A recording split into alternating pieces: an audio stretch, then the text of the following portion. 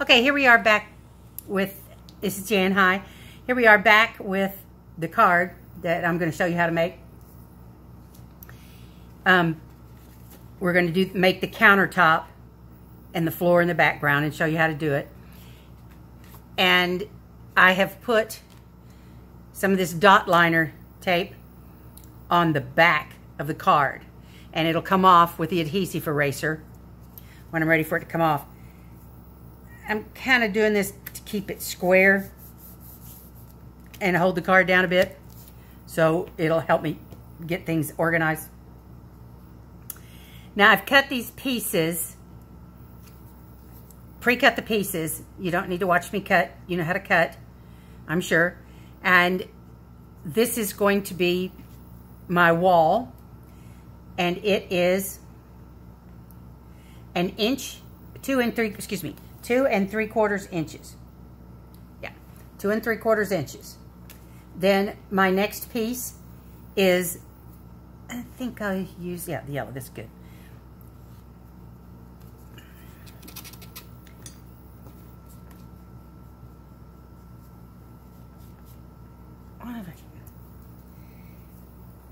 Erase whatever that was on there. Who knows? The next piece is the countertop, which is roughly going to go here. And this is going to be my cabinets. They're yellow polka dot. Then this is going to be, and that is, everything's 4 1/4, so it'll fit. This one is, the cabinets are 1.5 inches wide. This is my countertop, my like formica top or marble top, and it is a little over 1/8 inch wide. A lot of these are varied. Some of these are 1/8, some of these are 3/8. This one's 3/8 actually, but just a thin strip. Also, everything has double stick tape on the back. So it's a process of peel and stick. And then my wood grain. And I have all different kinds of wood grains in different things. I've bought 12 by 12 sheets of wood grain looking stuff. This actually is a 6 by 6 sheet from one of the 6 by 6 pads that I happened to find that had a little wood grain in it. Anything that looks like a floor. You could use black and white checkerboard. It would look like a checkerboard floor. Anything you want your floor to look like. And this piece is 1 1/4 inches.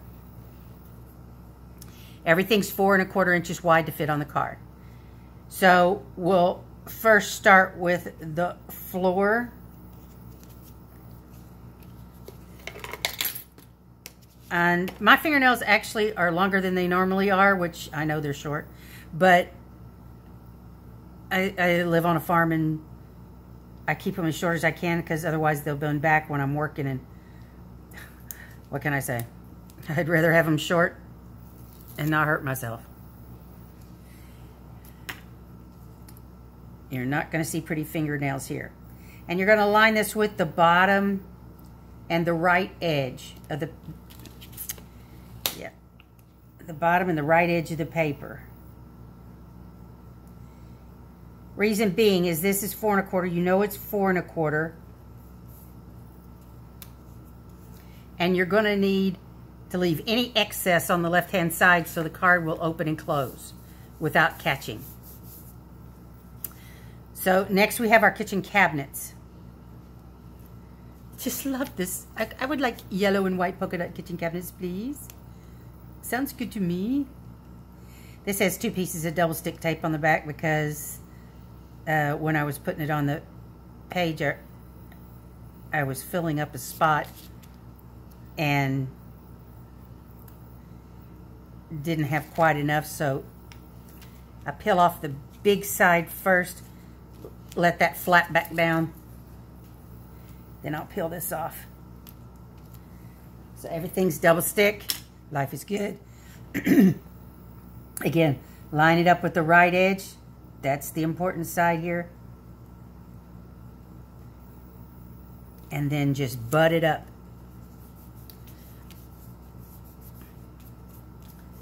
to the floor. Next, we're going to go with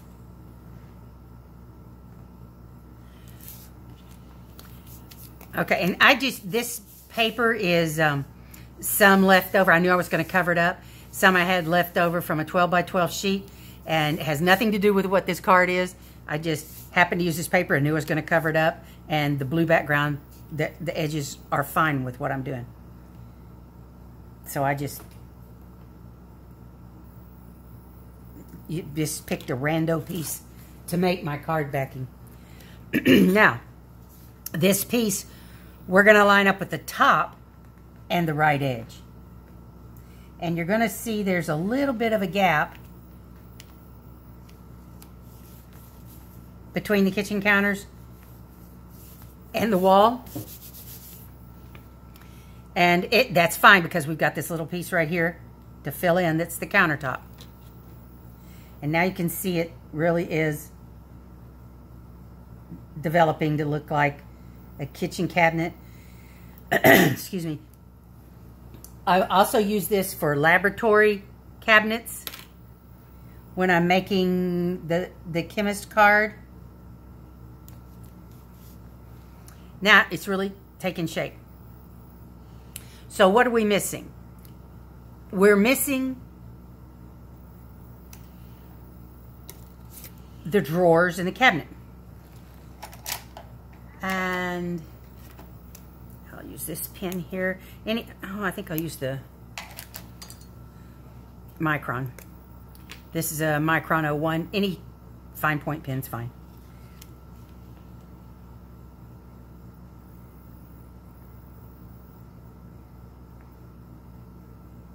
I'm gonna line it up with the edge and make mark here. The reason why I'm lining up with the edges, that way it's easier to get a straight line.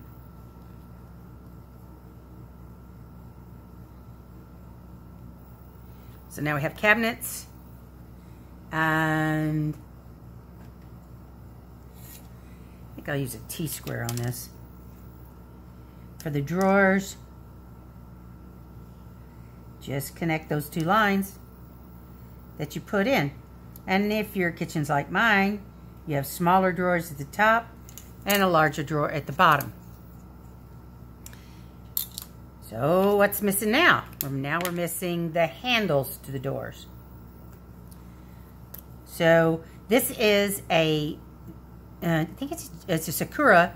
I don't know whether they call it a jelly roll or not, but it's a glaze, and it leaves a heavy black mark. So I'm going to take a piece of scrap paper and make sure the edge is clean on the pen before I use it. And I'm going to put my handles here.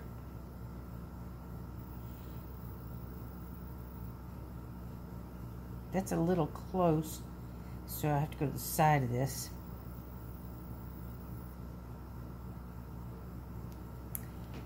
There, one in the center.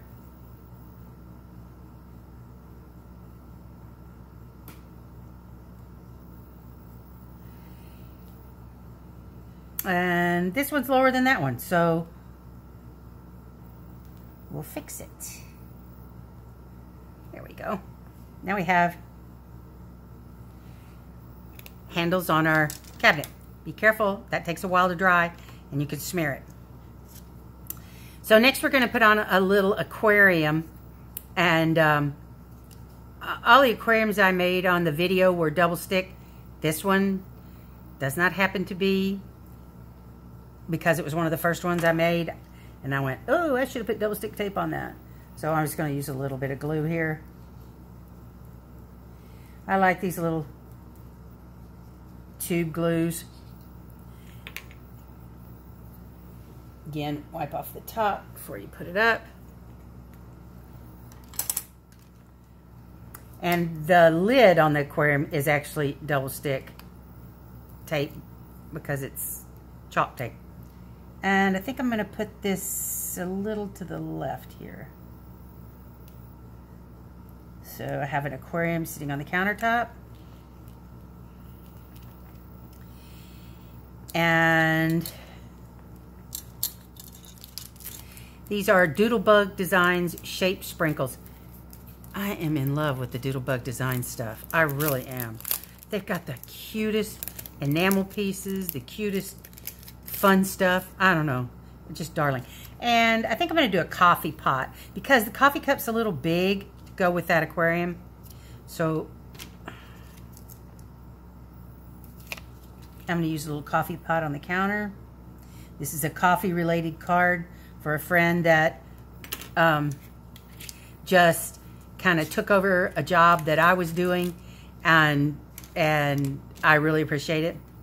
So next is our sentiment, coffee first, schemes later. And I kind of thought about putting it here, but I noticed when I applied this background here, there's a little dirty spot right there. So I could put it up here, but I don't really like the way that looks. So I'm going to go back with putting it here, and I will solve the issue a different way. I think part of card building is correcting mistakes. At least it seems to be for me.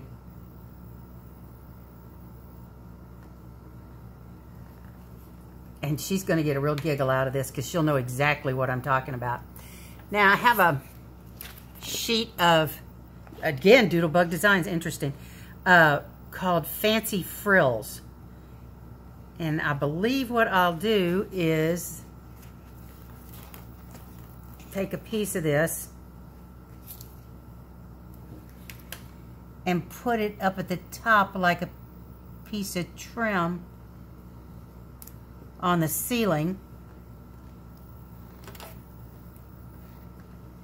And I'm going to take the card up now.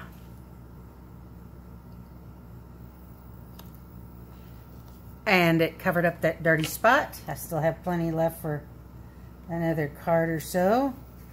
Put that back on the page. And there we have our card. And I just think it's darling. Now, you can add all kinds of weird things to the front of this card.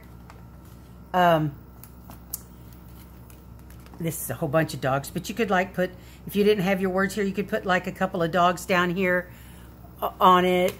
There's people, anything. This is just a general kitchen countertop that you can make, or a laboratory countertop that you can make to be a card base. And then the inside here, I have like the nurse, and see there's little coffee cups there, so that ties in the coffee part. Anyway, I hope you enjoy it.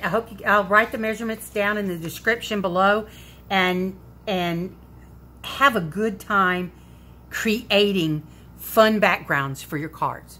And if nobody's told you they love you yet today, I do. Thumbs up. Thank you, babes.